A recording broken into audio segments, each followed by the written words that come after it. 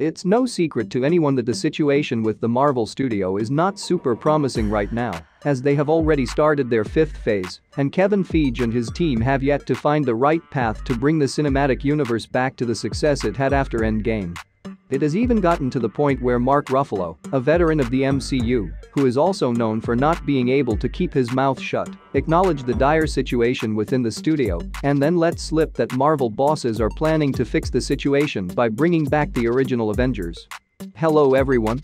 This is More with Stars and we're getting started. So, if you don't understand why everyone is talking about problems at Marvel right now, here's a brief explanation. Yes, the MCU remains the largest budget and most profitable movie franchise in the world, but if you compare, for example, the just finished fourth phase to the previous third phase, it's clear that the last few years have not been very successful for Feige and company. The studio's new projects haven't been received as well by audiences as their previous films. Box office profits have significantly decreased, and the once almost routine figure of $1 billion in box office revenue from each new project has become almost unattainable again.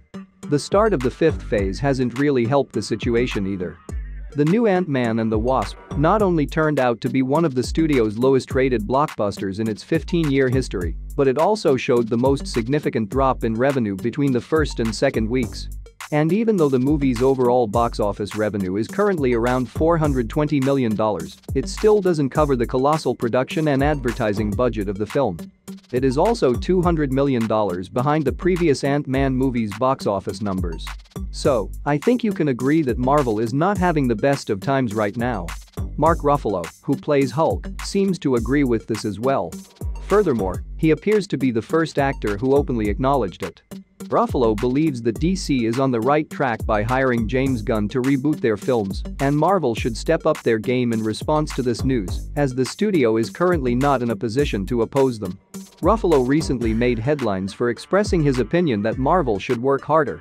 In an interview at Emerald City Comic Con about what DC could do regarding their reboot, the actor who plays the Hulk responded, "I would say hire James Gunn because nobody does it better. And Marvel should step up because James Gunn is really an amazing director, and I think he's going to be great for DC." The actor also hinted that Marvel is currently lacking fresh talent, opinions, perspectives, and so on. Thus, Mark Ruffalo not only acknowledged that the MCU lacks suitable personnel to create something truly worthwhile, but also noted the departure of Gunn, who originally worked in the MCU and was later expelled for a completely silly reason.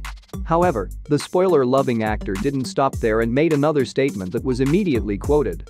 Specifically, the actor talked about what the public has been gossiping about for a long time, that realizing the dismal situation, Marvel bosses and even Disney want to reintroduce Captain America and Tony Stark, beloved characters who were absent from the cinematic universe. So Mark Ruffalo may have inadvertently let slip that Robert Downey Jr. and Chris Evans will return to the Marvel Cinematic Universe while headlining the Emerald City Comic Con event.